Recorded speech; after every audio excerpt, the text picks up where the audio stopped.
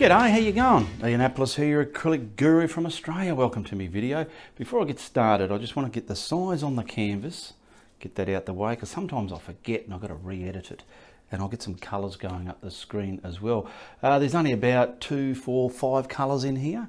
And I'm going to do an orca, a whale, a killer whale. Always wanted to do one of these. So I'm going to do one. And I have a traceable. The traceable will be in the link below.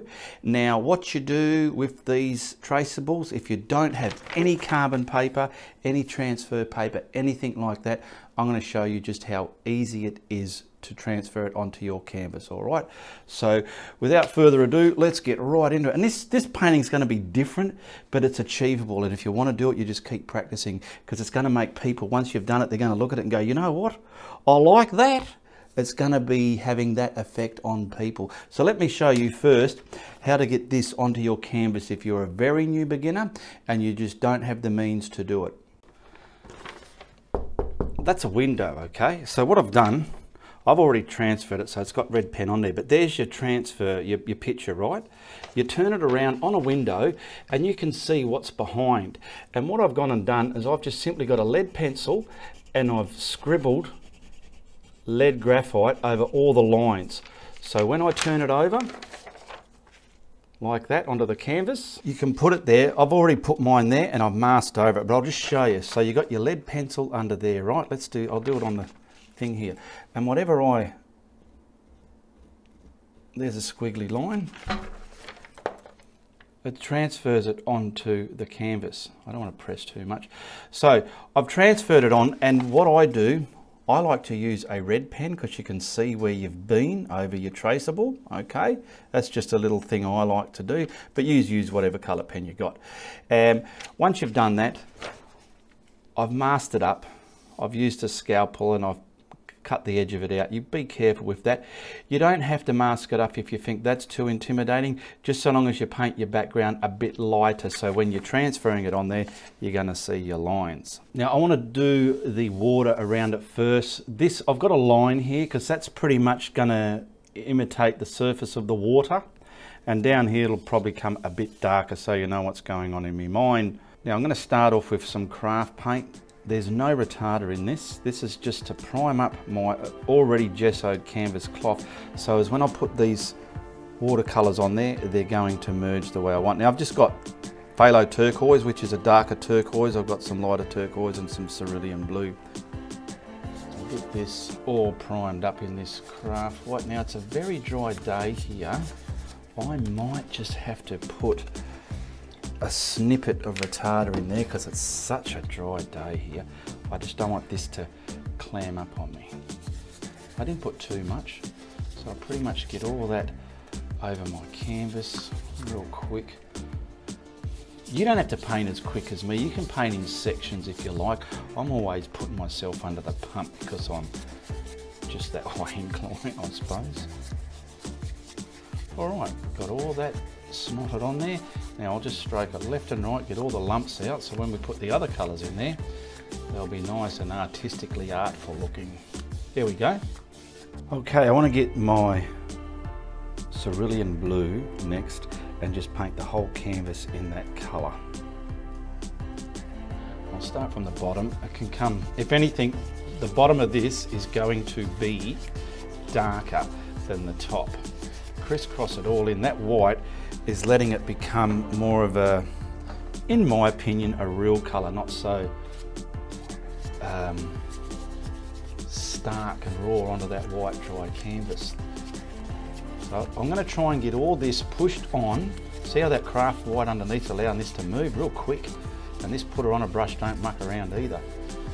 Get all that stroked now. Now look around there, the tape, really get it into there. Because I'm doing it this way, that way I'm allowing myself to sit the orca on top of my background and give it a bit more realism. Okay, I've done that. I've got all the blue exactly where I want it. Now I've got some phthalo blue. I want to darken up the rest of that cerulean I have there, just so as I can get the bottom half darker.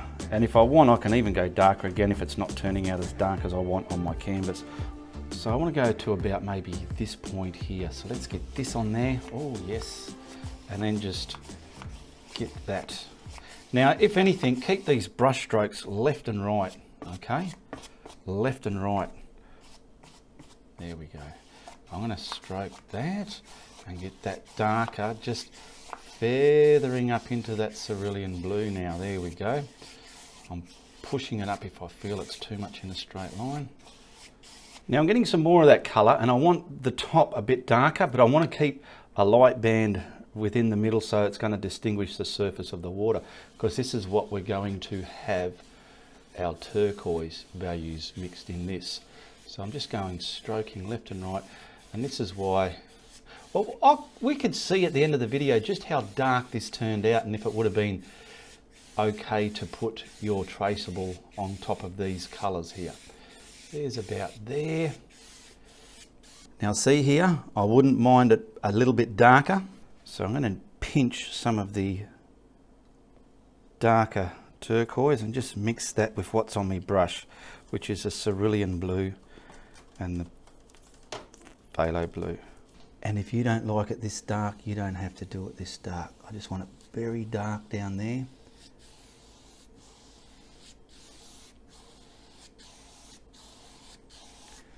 How's that looking? Not too bad, it's not the darkest.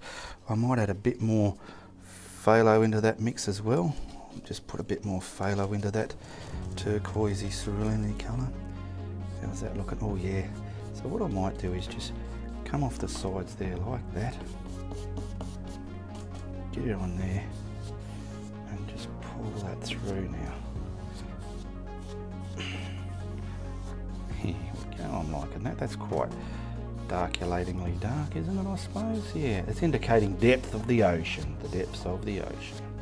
Okay, we've done that far. It's quite wet still. Now I've got a few different brushes here, mainly flats to slither in some of the water movements, and I've got a little scrumbling brush. It's like a little blending brush, but yeah, make yourself one of them, find one.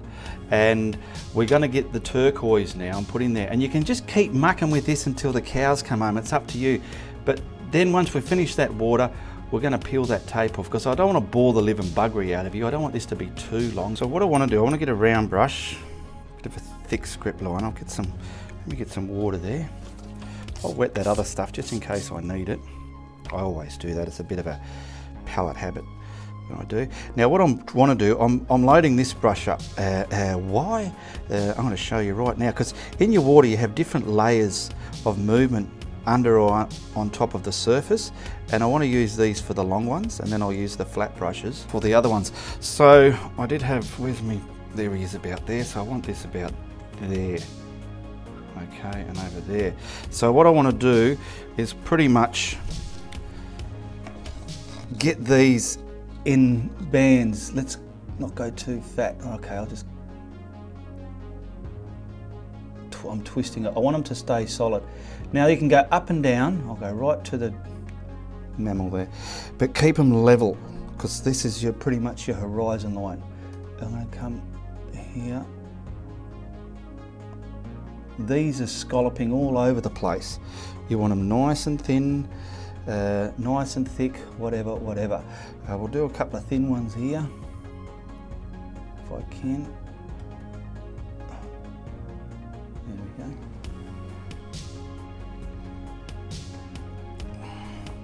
Now I can get a thick one, twist it, let it come thin.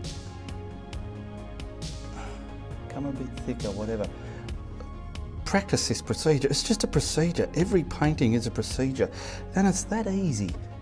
Now I'm going to go real thin here, and then maybe twist it, get a bit thicker there, and then thin it down there. Now this brush ain't the best. It's a snotty, dirty, rotten, cheap one from the shop, but it does what it does, so I'm using it. I like to use what I think beginners only can get their hands on. See here though, the edge of them, try and put some pizzazz into that and get them a little bit sharper. Let's see there you go, look at that. Okay, I'm grabbing a flat brush now, and I want to do some on this side. I'm grabbing my bullshit stick as well, so I can get some pretty, get over there you, some good lines. So now we're coming from the other side of the mammal. So I'm just wetting my brush, and then I'll show you how we can use a flat brush as well. Now I've given that paint, the canvas, a bit of a dry, not a full dry, it's a rubbery dry. And we're going to come pretty much, we want to try and create thick and thin ones. That's why I dried it, because see, I can push into the canvas without it ripping up the white paint. That flat brush is a bit too big, so I'm going to grab another one. Nice thin one, thick one there, coming thin again. Look at that, I wish that was more sharper. Now I've just swapped to another liner brush, because that I can lay it across the actual canvas like this without ripping into the paint, twisting it. Because see, what I'm after is long, thick, thin kind of bands, and we can probably come from thin, and then I can bring this wider. Easy, Tyler. This time you stick, that's what it's for, Ian. You want them all different. Just some breaking up, some not quite making it to the party. They had too many pre-drinks.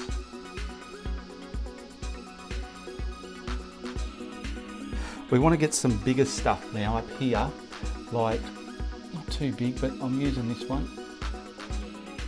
Just getting some bigger pieces like that on top of the water. Oh. That's why I dried the actual water itself. Now keep these, they can sort of move, but keep them level, okay? Bits, sharpen them up. Put your finesse in there. Because some of these are big, real big now. But keeping them that shape with the surface of the water, because water sits flat. And it's coming off here. Real. This is just that lighter turquoise that I've got. So we're just pretty much going to do this over the whole water until we're satisfied with the finish of it, okay? And come down, and just so long as you finish it off with lines and tails like that. Now I have mixed a little bit of white with that turquoisey colour, and probably around here I want a band of just probably very skinny shimmery light coming through the water as well, just indicating it, because on the back of our Orca here it's going to have those white squiggly lines, so his back's about there. So I just want some of this. I can't see properly, I've got the camera in my way. So, all right.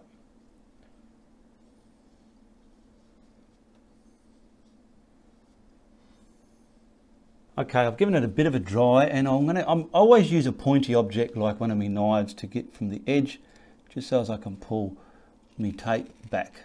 Okay, I'll start from the bottom because that's where I started with the actual layout of it, I think. Now, if you feel this background, you can paint this colour background and try just a little test transferring some lines on it and see if you can see them. And if you can, well, don't even worry about taping up your Orca like I did here, because it is a bit painstaking. You just paint your background light enough so you can see your pencil lines, your transfer lines.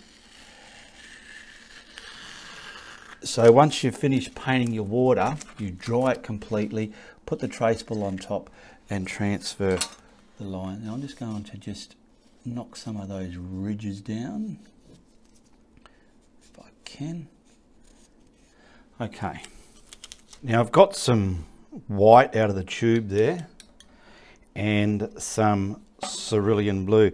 Now for the whites of the fish, I don't want it to be pure white, so we're going to slowly taint it and get our real bluey white. There we go. Now that's pretty much the white, and I need probably just a darker value of that again. But you know what?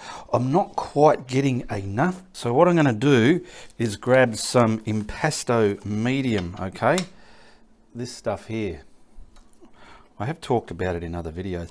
What this stuff does, this increases the volume of your paint without changing the colour. So you might have mixed up a lot or not enough and think, oh no, I've got to mix up more. Just have some of this on standby and it'll see how it's increased the volume. Bloody marvellous stuff, that. I didn't know about it until I found out about it. Now I've got enough to make a slightly darker value of that. So this is a bit of mixing involved. Learn how to mix colours as well. It is important. So I want to get like, let's say, here. Don't need too much of this darker value. And this colour over here that we had with the turquoise and the phthalo blue and whatnot, just grab a little bit, just a little bit, and start getting this to a darker value. Okay. I was going to use black, but black will probably grey it.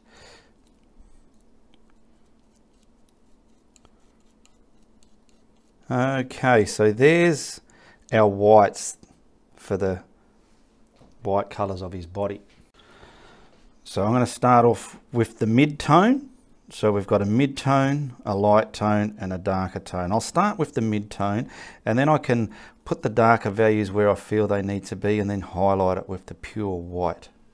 So I'm just going to paint all these white bits white first. Or this colour first.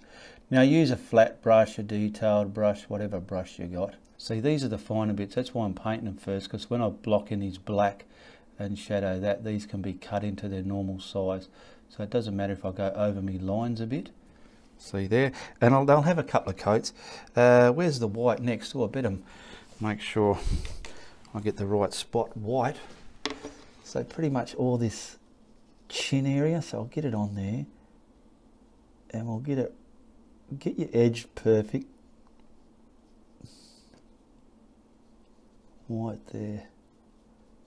I'm going to give this all a light coat, then I'll come back to it, okay? And I'll do this bit white, and under his tail here white. So let me put this coat on. So I dried that, gave it another coat, I dried it. A little tip, if you lose any lines, like I lost a little bit here, I just did that to show you. I got my pencil and I just slightly put them back. So when it comes time to doing the fin, I know where the lines are. Sometimes you've got to add them back. Now we're going to this darker colour and we're just going to add shadow where we feel these whites need it, because the whites have some darkness in them as well. So we'll get all this colour in there. I want that right across his line there. There we go. And I just want bits of this. It's probably a little bit too right. I'm just pulled a little bit more of the phthalo and the darker mix in there. There we go. So we're going to just pretty much do some of those wafer squiggles all over that white bit. Don't worry if you go over the line there, because the black's going to cover that up. And when we put the white highlight on here, it's just going to make it look nice. Now from his belly, I want a bit of dark under here. So what I want to do is just grab my brush on the tight bit there. I can't go over that line because that's the base of his belly, and I want to kind of bring that up, bring it up, bring it up, bring it up, let it fade into there. And if it's too much, you put the other colour back, you just keep going backwards and forwards. Get some, I'm keeping it the shape of his sausage body. He's got a sausage body, all right. There we go. Because when we highlight all this and do everything else, it's going to look all right. People will go, bullshit. Now there's a little bit of a muscle there within his tail, so I want to scrumble that in if I can. Just some over there, pull it back through that lighter blue. From his jawline I want to come down. It's pretty dark up on his lip, and just kind of, where's my brush, get on there. I want to scrumble that into there, fade it down. Just subtle bits coming around there, and maybe some in here as well, because we got light at the top reflecting into all of this. So see what I'm doing? It's just nothing. You can do that, squiggle it. You wait till it's all finished. It's just going to give you that bullshit look, you know. Bit under there, and that'll do it for this colour. Now I've dried everything. I've got the pure titanium white now. There's a little bit of water I sprayed there just to inculate the paint for good transferring. Find a brush. I'm just using this brush, but find a brush that's going to work for you. And now we want to get our nice whites into this. Get some that's pretty much just going to refract through all here with bands like that. I hope I'm not destroying anything there by leaning on it. So this is, you could have just done these simple white if you wanted to, but this, you can up the ante if you're a beginner. Some beginners can go to this level here. This is a getting advanced beginners, this painting. But by all means, just because you're a beginner doesn't mean you can't try it, because trying is practicing, and practicing makes perfect. Now I'll get some of this white here as well.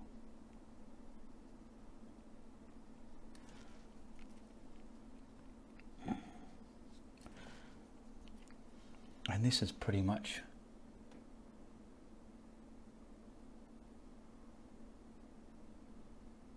got his whites in here also. Where are we? I'll probably get a bit of white radiating up here just because I want to, just to show you.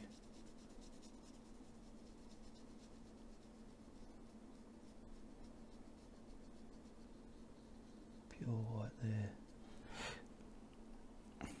Now his tail's pretty much underneath, so it doesn't need any. I'll just put a bit there just for the art's sake though. Okay, there we go. And once I do the black colours, we'll really enhance all this here. I just want to get a bit continuum from where that might be coming down there, along here. Now to paint the killer whale, I've got some more titanium white here. And his body's pretty much black, but I'm not just going to paint it black. No, I'm going to get the mid-tone of black. So I want to get this, maybe put too much white in there. No, that's all right. We want a light black, pretty much. We don't want it grey looking, we want it black looking. And we're going to paint the whole thing in this colour, and then we can get the black, the actual black colour, and put the darker values over this and then the lighter values over that. Back up here, we want these nice and sharp, so let's get that edge. This paint is blobby as buggery, so I'm going to, hear the water washing? I'm washing it in the water, and then I'm going to reload it so it's not so blobby. And you watch the tip of my brush now. Hey presto, you got a nice sharp, look at that. Now, when you're doing this, put the kettle on, have a cup of tea, take your time, there's no rush. Because at the end of the day, you're going to have a magnificent piece of art. And see, at home, you get to turn your thing around. I've got a camera right on top, right in my ear hole here, and I've got to work sort of sideways.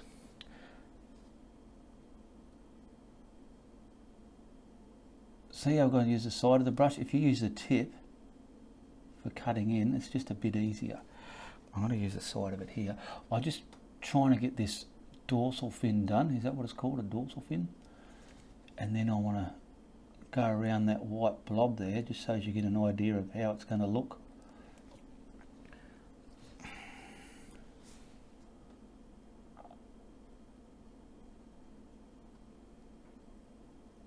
Oh, it's all breaking up. Get a bit of water in that so it's going to transfer nicely. Come around here.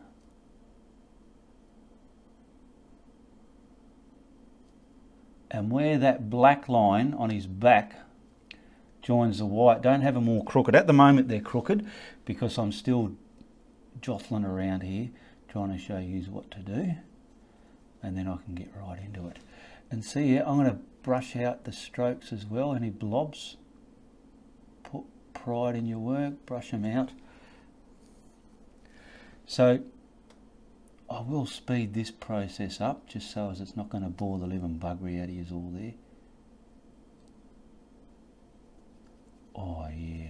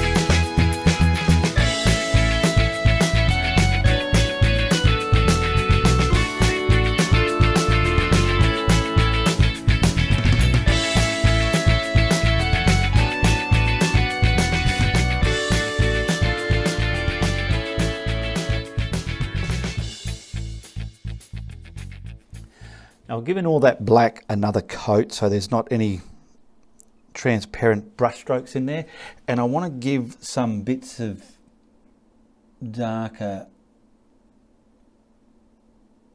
shadows here before I detail it as well, just a bit darker, so maybe there, maybe a bit pointing down from there. Some, because I extended that black line there, but I do want a bit of distinction in there, just some distinct from this black.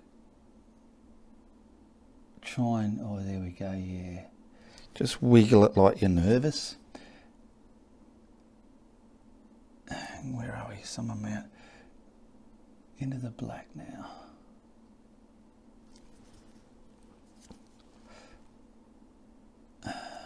Where are you? Come on. Maybe a little bit darker here. Not too much, just coming from the black. About here somewhere. So we're just pretty much detailing all here. Don't need too much there.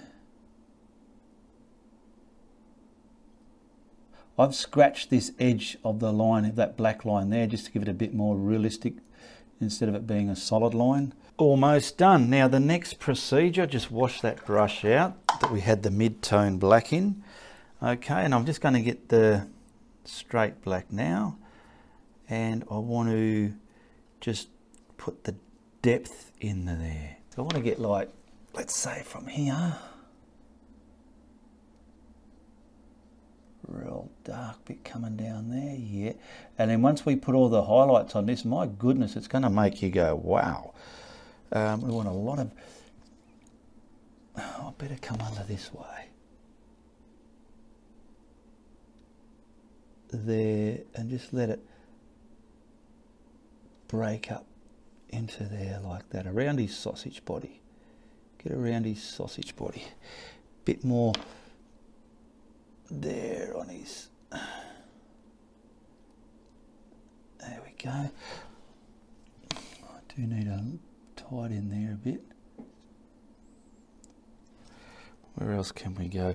Could probably come right down this fin here a bit, because this fin's going to start creating 3D dimension now with these darker colours. You'll see as it comes into play. Right against his body there, around there, and I'll just kind of let this break up and merge into that fin there. So we need that to go on. Let it fade. Get a bit of darkness right along here. If I could see. There we go, look at that, yeah. Now you can see what the darker value is doing with this mammal. A bit across here.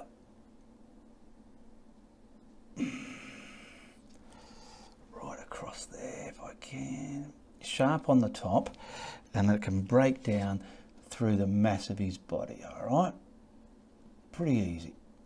Boom, break it down, break it down. Break it down, break it down. There we go. Oh, you don't want any stupid lines there. Along there, and follow the shape of his sausage body.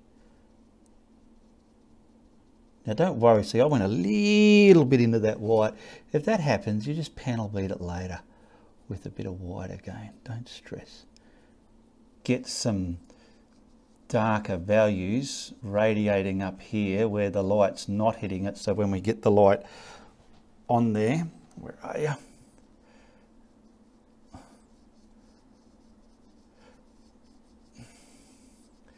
If you know what I mean, probably all around here as well.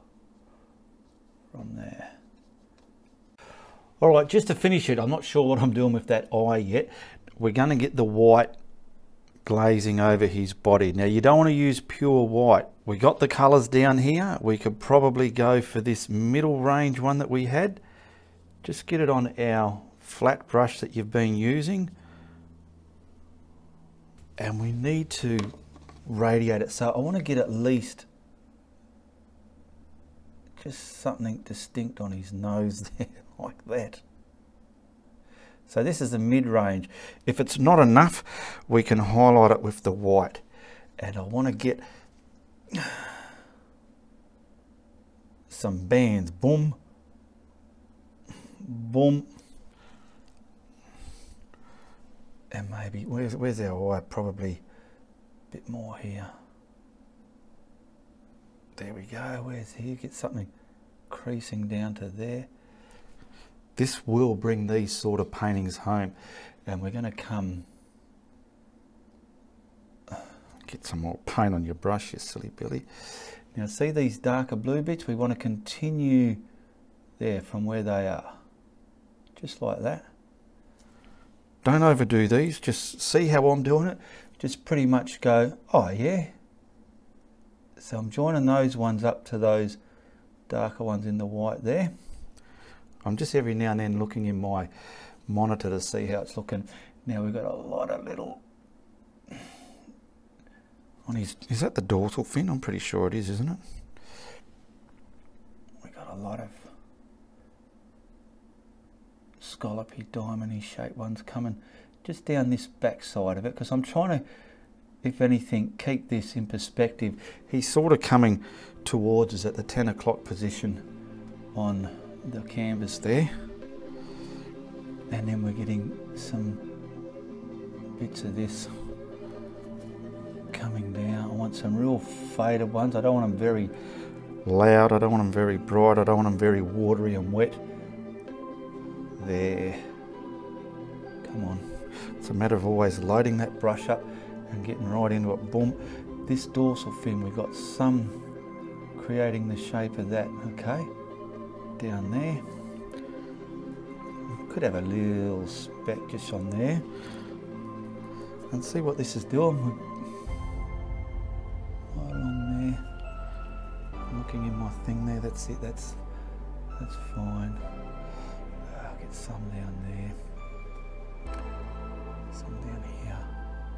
Boom, bitty, boom, boom. Something can continue out there. There's a lot of it there going on. And then I will grab the white and we'll put some even whiter ones on, okay? I've got the darker value of that white that we mixed, so it's a bit more bluer, you know, this bluey colour bit. And I am putting, it's too watery, don't be too watery in. I am putting, get some more on there. Bit more of this because I don't want it too white. So these blue bits there, they're sort of tracing out on here as well. Get it mixed up there, my goodness. Because that's a bit too white for me. I'm going over some of that white stuff with this blue. That way when I do put the pure white on it, it's just going to make it snap and pop and come right at you. Where are we? Now all that white middle tone, the lighter value, so I've got the middle tone that I put on there, that's allowing an undercoat for this. Bits and pieces all around the place there. Coming from there. Where were those ones? Coming from there. Okay, I'm just grabbing the pure white and I have it on my script liner.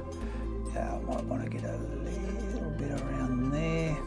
I'm just trying to work out where I feel it might need some actual, there's not a lot white there. I'm just trying to make sure my whites where they've got to be is still white. So they're there, just piercing through everywhere. And with the eye, I've just grabbed that darker bit. I'll grab some of the grey that we mixed as well, the mid-tone, and darken it up. Because I didn't know what I want to do with his eye, but I just want it sort of like that. I've pretty much coloured it in. Now I'm going to really add some lighter value paint to that white, but it's very grey. Let's see. And we'll get some kind of representation of an eye there. Yeah, I just can't quite get it. I don't know what I'm doing. I'll try a little bit of pure white there just to see if it's going to help.